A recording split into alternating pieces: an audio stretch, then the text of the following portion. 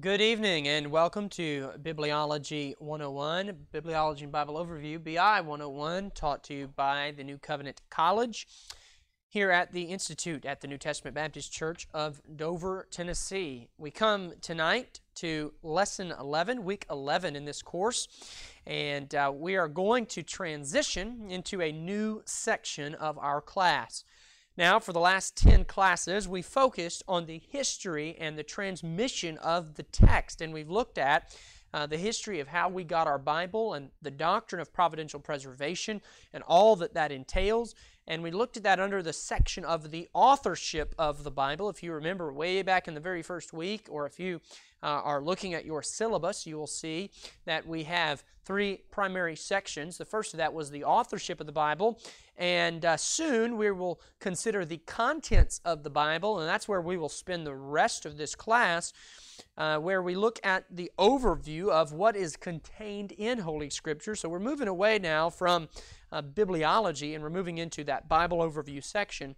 But before we get into the contents of the Bible, we first need to consider the readership of the Bible. That's what we're going to look at tonight, or we're going to look at the readership of the Bible. And when we do this, we must understand that this is a very important subject for us to comprehend, because if we get something wrong with the readership, we're going to have issues when we start to look at the contents of the Bible. So what we're going to consider tonight is something called hermeneutics. We're going to look at hermeneutics and the principles of interpretation. Hermeneutics. You tell people you're studying hermeneutics and they say, Herman who? But I had a professor in college whose middle name was Herman, and he told people that his name was Robert Hermeneutics, but that was, he may very well have been. He's a very wise man and taught me hermeneutics, but now I want to present this to you. It's a very important study. Hermeneutics is the art and science of interpreting the biblical text, and time does not permit us to spend multiple classes on this study, so this will be a very basic and introductory look at hermeneutics, but we need to consider several principles and several rules that you need to know before you begin looking at the overview of Scripture. As I said, this will be a very brief study. We only have one class to focus on this. Time doesn't permit us to spend any more time than that. But I do want to recommend very quickly two books to you for a more in-depth and detailed treatment of this subject. I would recommend two books. One is An Introduction to Biblical Hermeneutics by W.R. Downing. An Introduction to Biblical Hermeneutics by W.R. Downing. I believe that's in your Bibliology for this course, attached to your syllabus or somewhere there. You should have that information. And also Knowing Scripture by R.C. Sproul is another very helpful book. He wrote that for someone with no Bible college or seminary training. The average churchgoer now has a resource where they can understand some of these interpretive principles. It's very important that we have a firm grasp on this, and it'll save us from a lot of trouble down the road. It's kind of like building a house. If you start out with a good foundation, you will have a better construction as you go along. But if you have an uneven or a shaky foundation and you put that house up, eventually it's going to start to settle, and because that foundation is shaky, you're going to have cracks in your drywall, and your walls are going to be uneven, and your baseboards are going to be crooked, kind of like it looks at my house. So you want to avoid that when it comes to studying the Bible. So what is hermeneutics? Well, as I said, hermeneutics is the science of biblical interpretation which seeks to understand the message of Scripture. I'll say that again. Hermeneutics is the science of biblical interpretation which seeks to understand the message of Scripture. You'll hear people ask this question about a particular group or a certain sect or denomination of Christianity. You'll hear them ask, what is their hermeneutic? What is their hermeneutic? How do they get to that doctrine or that conclusion? What is their hermeneutic? And when that question is asked, what we're asking is, what rules do they follow when interpreting Scripture that lead them to that conclusion? Right? Hermeneutics are very important because they determine how we interpret Scripture and how we understand what the Bible teaches. And I'm going to be giving you a lot of examples tonight of this to kind of help you understand it. But basically, imagine if you interpreted the entire Bible with a completely symbolic hermeneutic. Everything in the Bible is symbolic. Nothing is literal. Well, when you read Genesis, you're not going to come away with, hey, this is a historical account of creation, because to you it's all symbolic, right? So that would be one example. So hermeneutics should be studied then by all Christians, not just elders, not just teachers, not just pastors. This is not just something that the man in the pulpit needs to know, but this is something that you need to know. I will say this, the Bible in the hands of someone with poor hermeneutics can be a very dangerous thing, because you can make the Bible say whatever you want it to say if you try hard enough, or if you don't try at all, so to speak. If you have poor hermeneutics, right, you can use the Bible, or should I say misuse the Bible, and make it teach things that it's not truly teaching. So hermeneutics are a very important study. I'm going to suggest 2 hermeneutics tonight that you need to use and apply. Of course, like I said, we don't have time at looking at all of the faulty or liberal hermeneutics, but I want to suggest 2 hermeneutics that you should apply when you're reading your Bible. The first is the grammatical historical hermeneutic. The grammatical historical hermeneutic.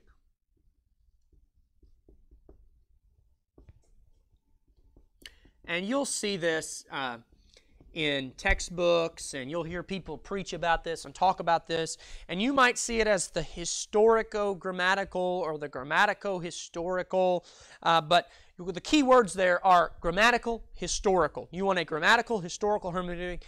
This is a little different than what some people speak of when they talk about a grammatical, historical, literal hermeneutic. A little different there. But we want to make sure that we've got a grammatical, historical hermeneutic. What is that? What am I talking about? Well, this hermeneutic strives to understand the original meaning of the text as intended by the prophet or apostle that wrote it. Okay? We are trying to get the original intent of the Bible. We call this the authorial intent. You hear people in the political realm debating how should we interpret the Constitution, and you'll hear people talk about the original construction, right? That is, we need to interpret the Constitution when we're trying to figure out how should we interpret the Second Amendment. We need to know, well, what did the Founding Fathers mean when they wrote it? Okay, well, it's the same with the Bible. What did Paul mean when he wrote Romans? Not what does some 18th century higher critic or what does some liberal theologian think it means. No, what did Paul mean when he wrote it? Also, this means that there's no hidden meaning to the book, right? There's no underlying meaning. I always laugh at those people that are always looking for some hidden meaning. They're always trying to read between the lines, and they don't even bother to read the lines themselves, right? The book of Romans doesn't have some hidden spiritual super secret meaning. It means exactly what Paul intended for it to mean. Paul knew what he meant when he wrote it, so our job is simply to figure out what Paul meant, right? And it's the same with every book. So it's grammatical because it follows the basic rules of grammar. It follows the basic rules of grammar. There's no such thing as Holy Spirit Greek. It's just Greek, right? And there's no such thing as Holy Spirit English. It's just English. In the Bible, a verb is a verb and a noun is a noun, okay? And it's historical because it is in accordance with the facts of history, okay? So, grammatical and historical. It's in accordance with the facts of history. So that's the first thing we need to look at. But then a second one, and this one, most all of your Bible teachers will agree with this right here, grammatical, historical. Any conservative Orthodox Bible teacher will agree with that. But I want to suggest another hermeneutic that I think that we as those who believe in the sovereignty of God over the affairs of men, especially those who see the sovereignty of God in the matters of salvation, and when we understand just the overall message of Scripture, we need to understand that the proper hermeneutic for interpreting the Bible is a covenantal or redemptive historical hermeneutic. And these are not, this is not an either-or thing. It's not, well, either I'm going to interpret with a grammatical historical or I'm going to interpret with a covenantal redemptive. No, these are just two different hermeneutics, and we need to apply both of them consistently throughout the Bible, right? They're not contradictory to one another. They companion one another. They accompany one another. That's the word I'm looking for there. This must accompany the grammatical historical interpretation. The grammatical historical hermeneutic provides us with a general overview of how Scripture should be interpreted. The covenantal redemptive historical hermeneutic provides us with the theme that binds Scripture together. What is the theme that binds Scripture together? Everything has a theme, does it not? All books have a theme. They have a thesis. What is the main message of this book? Well, what is the theme of the Bible? I would posit to you that the central message of the Bible is the story of God redeeming a people for Himself through Jesus Christ. That is the theme of the Bible. And all Scripture must be considered in light of the person and work of Jesus Christ. Jesus Christ, His life, His death on the cross, His deity, His character, His nature, everything He said and everything He did bears its precedence upon everything that is contained in Scripture. Okay? And we understand then that this hermeneutic is what binds the Scripture together. It's like the scarlet thread that runs through the Bible that allows us to see how different portions of Scripture connect in light of Jesus Christ and His work of redemption.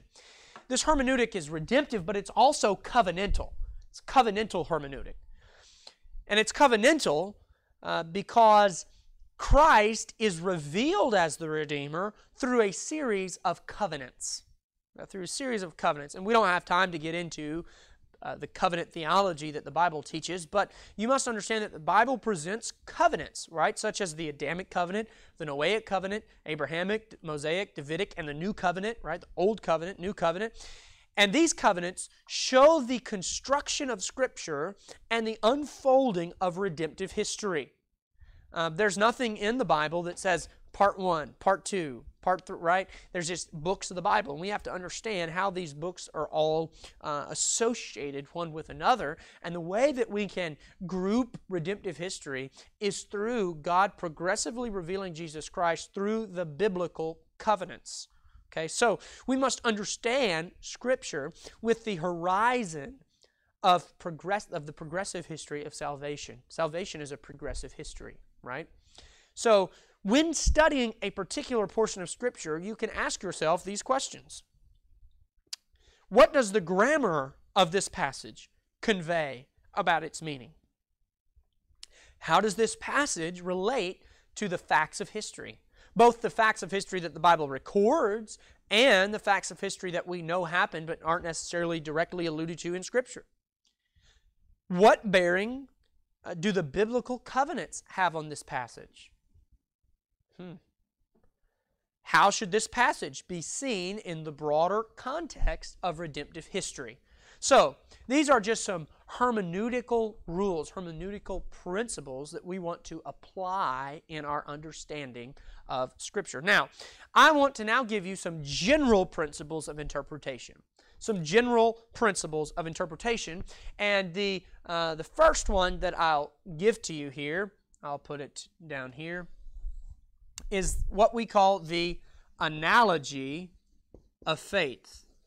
The analogy of faith. Okay? The analogy of faith. This is the supreme and overarching principle of biblical interpretation. Okay? This rule trumps everything else. And this rule teaches, this principle I should say, teaches that Scripture must ultimately be interpreted by Scripture. Scripture must be interpreted by Scripture. Holy Scripture is its own interpreter. What is the greatest commentary on the Bible? Well, it's the Bible. And I know that sounds tongue-in-cheek, right? And obviously, I will be the first to tell you that I love biblical commentaries. I love reading what other men have to say about the Bible. I own far too many commentaries, if you ask my wife. But you must understand that even those men, if they're solid and they're following the analogy of faith, even in their commentary, what they're going to be showing you is how Scripture interprets Scripture, right? The supreme arbiter in determining the meaning of any particular verse or passage is the overall teaching of the entire Bible. Does that make sense? When we're trying to figure out, let's say you're studying a verse and you don't know what this verse teaches. Well, here's one way to start and figure out what that verse teaches. Iron out what you know for sure the Bible teaches, the overall theology of the Bible.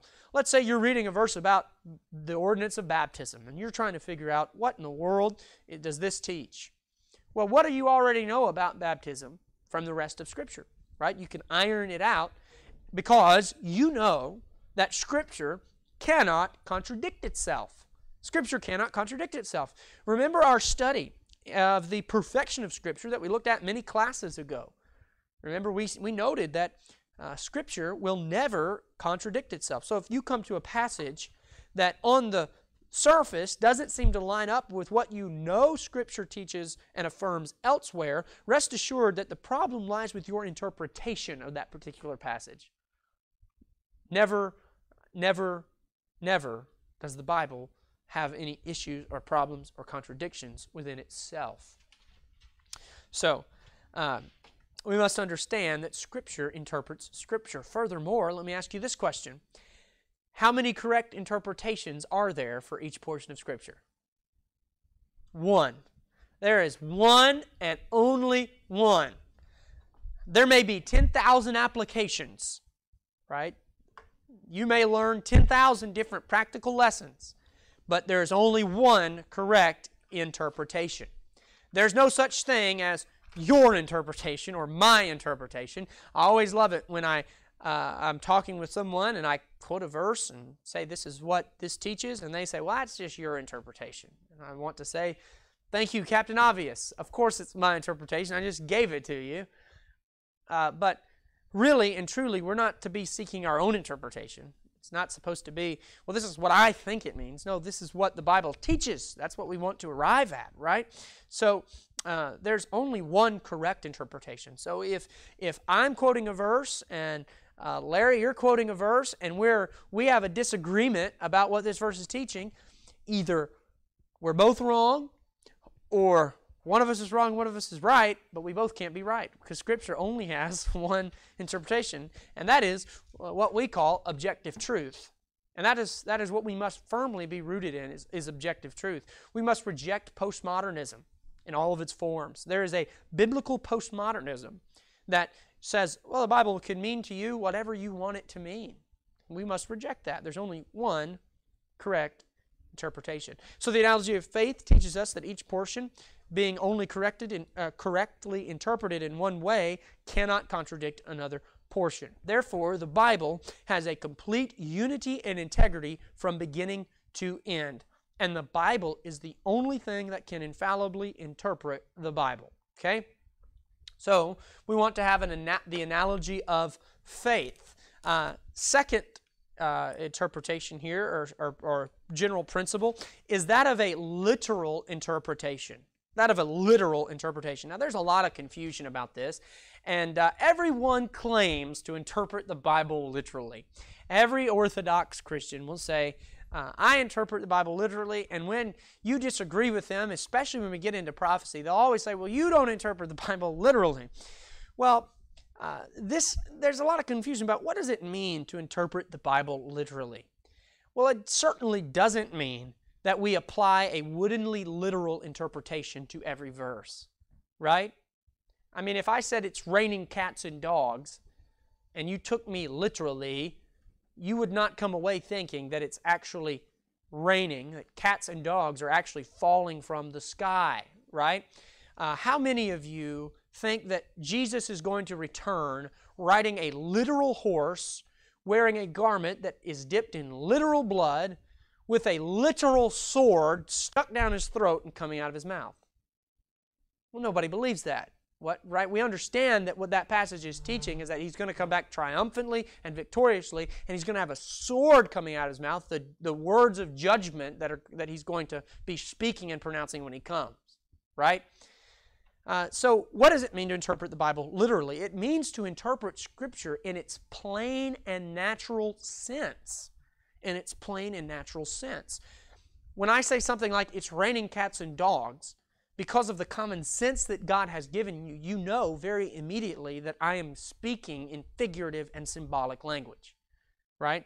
And a literal interpretation then, when we apply that to the Scripture, means that we interpret Scripture according to the language that God is using. We interpret parables like parables. We interpret symbols like symbols. We interpret poetry like poetry. We interpret didactic literature and didactic teaching as such. We interpret historical narrative as historical narrative, and so on and so forth, because each portion of Scripture has its own rules of interpretation, right? And we would get in a lot of trouble if we tried to interpret historical narrative the same way we'd interpret poetry, or if we tried to interpret symbolic language the same way we would interpret historical narrative, right? We have to discern the sense in which God is speaking. A third general principle, interpret the implicit by the explicit. Interpret the implicit by the explicit. Now, adherence to this simple principle would clear up a number of theological errors.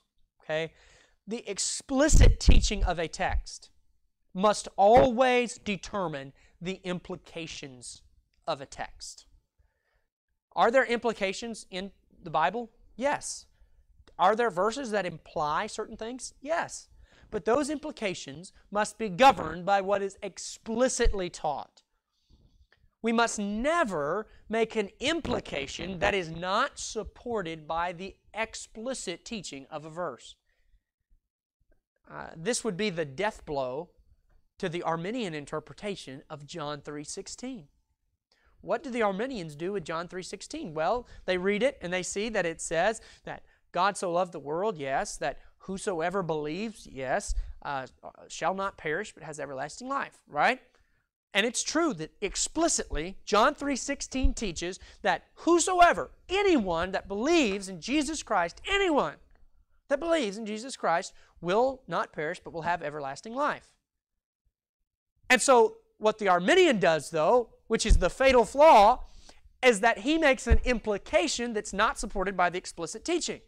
His implication is that because anyone that believes shall not perish, that must imply that all men in their natural state, prior to the regenerative work of the Holy Spirit, must possess the ability to believe.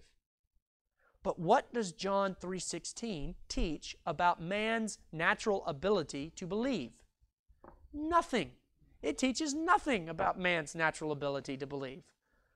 It just simply states the fact explicitly that whosoever believes shall not perish, right? If I said anyone that comes to Dover, Tennessee, can get their hair cut at Barrow's Barber Shop, that's a true statement. Anyone that comes to Dover, but you'd say, but there's somebody in Canada that's paralyzed and has no means of coming to Dover, Tennessee. Right, but that doesn't mean my statement is incorrect, because my statement didn't say anything about anyone's ability to come to Dover. So we can't make implications that are not supported by the explicit teaching, right? And in order to figure out, well, who is able to come or who has the ability to come, we can very simply just check the context of the gospel according to John, and we'll find statements where Jesus says, no man can come except to be given him of the Father. Right? So that is what we're talking about with hermeneutics. We interpret the implicit by the explicit. And the last general principle, interpret the obscure by the clear. Interpret the obscure by the clear. Now, we affirm the perspicuity, that is just a big theological term for the clarity of all Scripture. All Scripture was given to be understood. But not all portions are as equally clear on the same subjects. Does that make sense? There are some portions of Scripture that just black and white lay out a particular doctrine. But then there's other portions of Scripture that teach the same doctrine but not as clearly. For example, the passage in Revelation that speaks about angels and candlesticks is probably not the best place to formulate your views on church polity and the eldership of the local assembly. Although I've heard men that have done that. They've said, well, see there, each church is a candlestick and they only have one angel, so that's why we have this particular church polity. Well, could that speak to church polity? Well, I suppose that it can. But why would we formulate our doctrine on an obscure symbolic passage when we have the pastoral and church epistles that very directly, very clearly teach on that subject? See? So we want to go with what is clearly taught, and then we come to a symbolic passage or something that's a little more obscure. We can interpret that by what is clearly taught elsewhere. Right? Take the instance, the issue of baptism, for example. There are explicit passages in the Bible that teach that baptism is the immersion of a repentant believer into water. Right? There's explicit passages that teach that. So when we get to some of those passages that speak of household baptisms, and it might not necessarily explicitly mention that they all believed, they all professed, or somebody might say, well, what if that household had infants? Well, the reason why we can rule that out is because we wouldn't formulate a doctrine like infant baptism on an obscure passage when we have clear passages that lay the doctrine out positively. Right? So we interpret the obscure by the clear. So those are some general principles. Now I want to give you some practical rules. What's the difference between general principles and practical rules? A heading in my notes. That's the difference between them. No, these practical rules are a little more specifically geared, okay? And these are some things that can help you as you read and study your Bible.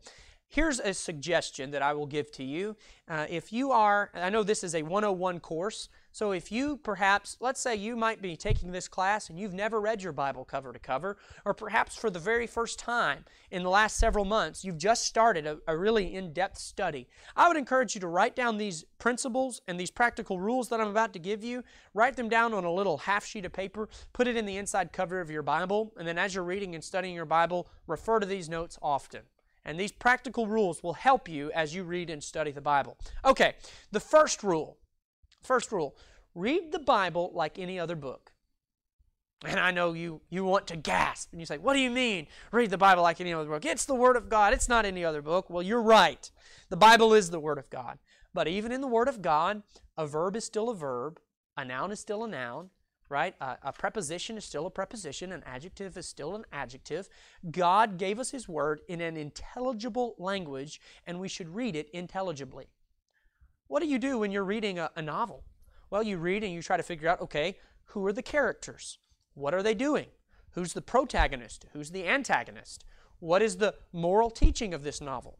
Okay, well, when you read the story of David and Goliath for the first time, you need to understand, okay, David's the protagonist and the big ugly giant is the antagonist, right? So read the Bible like you would any other book. Don't jump straight to looking for some kind of hidden meaning, right? Just read it. Just read it for what it is.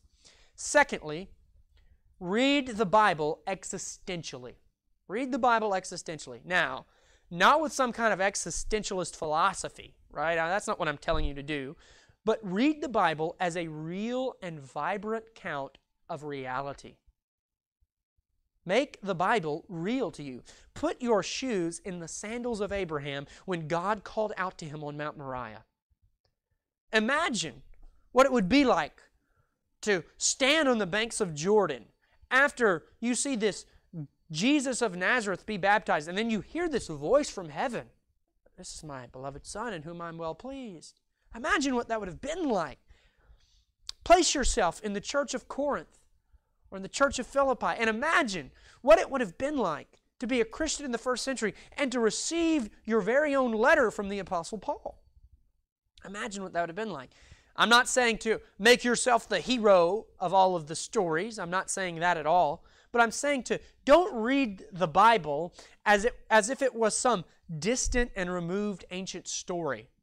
The Bible's not aloof, right? The Bible's not removed from your life, but it speaks into your life. So enter into the reality of Scripture as it is given. Third rule, discern the genre. Discern the genre. Okay?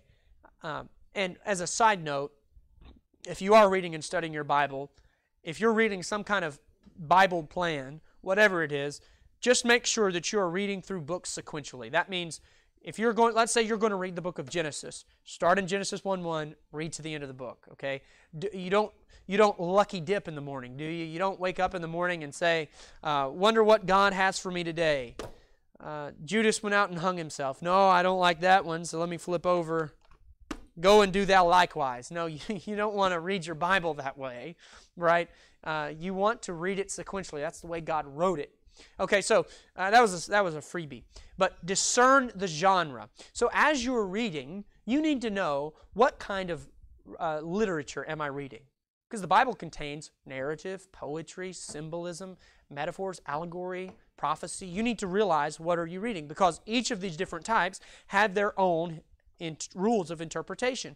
And you cannot interpret a historical narrative in the same way that you would interpret poetry, so on and so forth, right? So you need to know, if I'm in the book of Psalms and I'm reading poetry, or I'm reading something that was meant to be sung by the people of Israel, that's different than reading the book of 2 Kings and the history of pre-captivity Israel, right?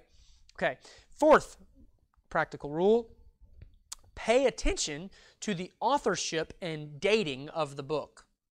Pay attention to the authorship and dating of the book. Some of the biblical books are unknown. We don't know who wrote them, and we don't know the exact time, but for the most part, we know about what period of time they were written. For the New Testament epistles, we pretty much have almost an exact date on most of them, and we know who the author is on just about all of them. Hebrews might be the only one we would debate. And you need to know who the author is, right? Because certain authors use certain words in certain ways. Remember, when we studied inspiration, we said God inspired His Word organically. That is, He allowed the authors to preserve their own vocabulary, right? So you need to be familiar with the Pauline vocabulary and how that might be different from John's vocabulary. And you need to understand that there's certain words that Paul uses that only Paul uses. And there's certain words that only Peter uses, right? And so you need to be familiar with the way that they talk, just like we all talk differently. We don't realize it about ourselves, but there's words that we use often and frequently that are kind of unique to our vocabulary, right? And also, you need to understand the dating of the book, because the historical context matters. For instance, if you're reading the Old Testament prophets, Isaiah, Jeremiah, Ezekiel, Daniel, and then all the minor prophets, if you're reading a prophet, you need to know, well, did they prophesy before, during, or after the Babylonian and Assyrian captivities? That matters, right? Especially when you look at like Jeremiah, he's prophesying about the captivity. Well, if you don't know that he's writing before the captivity, you won't know what he's prophesying about, right? So you need to know the dating of those books. Fifth rule, use the didactic teachings of Scripture to interpret the historical narratives. Use the didactic teachings of Scripture to interpret the historical narratives, okay? Let me give you an example. If all you had was the historical account of Calvary and the resurrection as it was given in the Gospels, you wouldn't understand all that took place. Right? The Gospels just describe it. And about this time, He was hung on the cross. About this time, He said this. About this time, this happened. And then He gave up the ghost and He died, right? And that's all the Gospels say. But then you get to the didactic portions, and you read Paul, where Paul says, hey, do you know what was happening on that cross? On the cross, He was delivered for our offenses, and then He was raised again for our justification. He was accomplishing the redemption of God's elect on the cross. Paul's interpreting this historical narratives. And again, that's why we have this covenantal redemptive hermeneutic, right? if all you have is in Genesis, the story of Abraham, you might wonder, I wonder what these events in Abraham's life meant. I wonder what the significance of these events were. But then you read in the New Testament where it says Abraham believed God and it was counted unto him for righteousness. That's what was going on in the Old Testament when Abraham believed the promises of God. Right? So we use the didactic teachings of Scripture to interpret the historical narratives. And here's another freebie. That's why it's good to have a good concordance or a good reference Bible, because as you're reading, right, those historical narratives, let's say you're reading through the book of Exodus, and you get to that part where they're going through the Red Sea, and then you see a little side note that points you to Romans 10, and you find out that, hey, that was our spiritual family passing through the water all as one body, and that symbolizes how we as the New Testament church are all identified to the one God and Savior, Jesus Christ, because they all drank from that same rock, and that rock was Christ. You see, we wouldn't know that if all we had was the historical narrative. But we use the didactic portions to interpret the historical narrative. Okay. 6, use the plain or literal passages to explain the symbolic, right? Not the other way around. Use the plain or literal to explain the symbolic. I pray that no one here tonight or watching this class believes that Jesus Christ is a literal door. Even though He said, I am the door. I hope no one believes He is a literal wooden door bought down at the Home Depot. Right? Why? Because we understand that's a symbol. So now we have to say, well, what does that symbol symbolize? And we understand that what that literally means, what that symbol literally means is that, well, He is the only way man enters into a saving relationship with God. Right? Jesus did not come to save literal sheep. He came to save human beings. But the Bible refers to those human beings that He came to save as His sheep. Jesus Christ is not a literal shepherd. If anything, He was a literal carpenter. But these are all symbols, you see. And we use the plain passages to interpret the symbols that we find in the Bible. 7, observe literary devices. Observe literary devices. You know, the Bible is an excellent book to teach someone to read. The Bible is an excellent book. It contains so many different genres and a variety of authors, and it contains all kinds of literary devices. The Bible uses things such as parallelism, repetition, similes, metaphors, personification, and on I could go. Right? And you need to observe these literary devices. As you're reading along, you need to come along, and then when you're reading, you get in the Gospel of Matthew, which is full of the parables of Christ, and you get there to chapter 13, you just say, oh, that's a parable. And when you see that's a parable, in your mind, your interpretive rules should change gears, because there's different rules for interpreting parables than there is narrative, right? And you need to really be especially careful with parables and metaphors and allegories and things like that. And understand this, that a metaphor and an allegory and a parable are not the same. They're different literary devices. And if you try to interpret a parable like an allegory, you're going to get in a lot of trouble. What's the difference between a parable and an allegory? Well, allegories are stories in which all the parts more or less correspond with one general truth, but parables are stories with one driving lesson. They're not meant, as one gentleman put it, a parable is not meant to stand on all 4 legs. All right? You try to make every aspect of a parable correspond with something, and you'll wind up getting confused. The purpose of a parable is to teach one general truth, right? Parables are stories with one driving lesson, not meant to stand on all 4 legs. There's a metaphor for you, by the way, right? All 4 legs, okay? So, you need to observe literary devices. 8, you need to consider the meaning of specific words as they are used. Consider the meaning of specific words. We must never assume the meaning of a word. Let's never assume the meaning of a word. We must also never allow our theological bias to force a particular definition on a word. Right? Let the words of the Bible define themselves via their context and usage. Turn in your Bibles to 2 Peter 3:9. I'm going to give you another classic example in which if just following the simple rule would save us so much heartache. 2 Peter 3:9. Oh boy, do the Arminians love to quote this verse, right? God is not willing, verse 9. The Lord is not slack concerning His promise, as some men count slackness, but is long-suffering to usward, not willing that any should perish, but that all should come to repentance. There it is right there. God does not want any sinner on the face of the earth to perish. He's not willing that they should perish, but He wants all men to come to repentance. Well, there's some words here that we need to define. First of all, what does the word willing mean? Now, you might say, well, that's obvious. That's obvious, preacher. Willing simply means God does not will for it to be. God does not want it to be. Right? Well, you have to understand, in the Bible, there's various different types of wills when we talk about the will of God. Is this talking about God's prescriptive will? See, it's God's will that you don't lie and steal.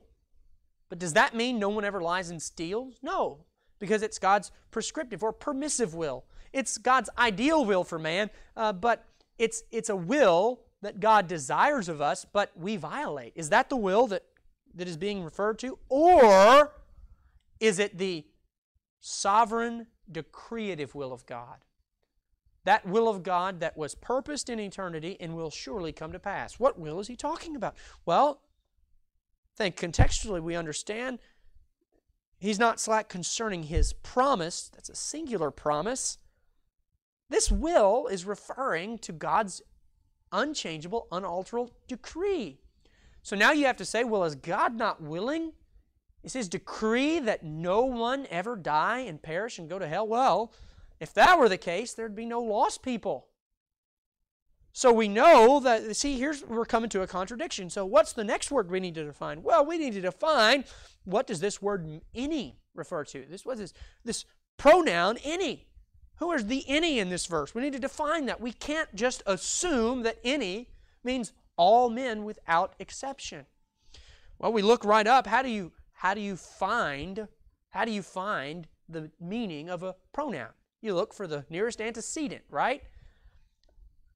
Well, what's the nearest antecedent? Right there in verse 9, the us word. The us word. Who are the us word? Those that God has made His promise to. So we see that far from being a verse that teaches Arminianism, or far from being a verse that teaches a free will universal atonement, this is actually a strong sovereign grace verse, because it says that God is not slack concerning His promise to usward, those He has promised to redeem. He's not willing, He has not decreed that any of His elect should perish, but that all of them should come to repentance. How did we get to that conclusion? By simply understanding and defining the words of the Bible, right? Not assuming the definition of the word. And the last practical rule, be responsible with prophecy. Be responsible with prophecy. What is the one book of the Bible that has been more sensationalized and dramatized than any other book? Revelation, right? There's movies and book series. I tell you, the only thing that was left behind in the Left Behind series was the Bible. And if there's any book that needs to be strictly interpreted according to these fundamental principles in sound hermeneutics, it is the book of Revelation, because, let's face it, it is a more difficult book to interpret. It's a harder book to understand. And so we need to, especially with Revelation, see, what most people do is they interpret the Bible in a pretty solid orthodox way, and then they get to Revelation and they just throw caution to the wind and do whatever you want to. But no, we need to stick with these same rules. We need to discern the genre. Obviously, it's prophecy, right? It's not historical narrative. It's prophecy. It's symbolic, and we need to interpret it as such. I think it's so funny that the people that boast about holding to such a literal interpretation of Scripture are also the ones that talk about Apache attack helicopters and all of these different things, right? You have to understand that's no more literal than anything else, because it's a symbol. So if you really want to have a literal interpretation, you don't need to be looking for attack helicopters. You need to be looking for giant locusts. And I don't know any commentators hardly that think we're going to have actual giant locusts. We all agree that it's a symbol of something, so we ought not get into these debates of I interpret it literally and you don't. We just need to understand, yes, it's a symbol, but we need to figure out what does it symbolize. And how do we do that? How do we just saw that rule. We let the didactic or the literal or the plain interpret the symbols. So don't read Revelation as some distant, unconnected book, but read Revelation as one of the books of the Bible. Therefore, the supreme interpretation of Revelation is going to be found in the Bible. So be responsible with prophecy. In the high school that I teach at, we read through the entire New Testament as the student body read through the entire New Testament, and I sat in with them today as we finished up Revelation. And we were reading there at chapter 13 on the mark of the beast and the number of the beast. And I said, I'm not going to tell you what I believe the 666 is. But let me just tell you this. It is not the latest news story on CNN. It is not just whatever you may have seen very recently. Every few months, somebody is convinced that this new spectacle is the mark of the beast, right? So we just need to be responsible with prophecy. That's all that I ask of you. Find you a solid historical commentary on the book of Revelation. Find you some commentaries on prophecy that represent different views. Read for yourself. Be prayerful and be considerate. But let me tell you this, and this is the case with just about any other doctrine. If you are holding to an interpretation of Revelation or prophecy or anything really that has no historical attestation, you are the first guy to ever come up with this interpretation. You better be cautious about that. Better be cautious about that. There's safety in the wisdom of God's people. So these are just some practical rules, general principles to help with our hermeneutics. Something that you should consider, something you should write down, jot it down, keep it in your Bible. Next time we meet together, we're going to begin an overview of the Bible. We're going to begin at the beginning with Genesis, right? And so as we're giving an overview of the Bible over these next 9 classes, you need to keep these rules of interpretation in mind. Obviously, we're not going to be able to teach through the whole Bible, but as we give an overview, you need to keep these rules of interpretation in mind, and you will see how Scripture connects together in the beautiful testimony that God has given us in His Word. All right, hope this was a blessing to you. Thank you very much, and we will see you next time.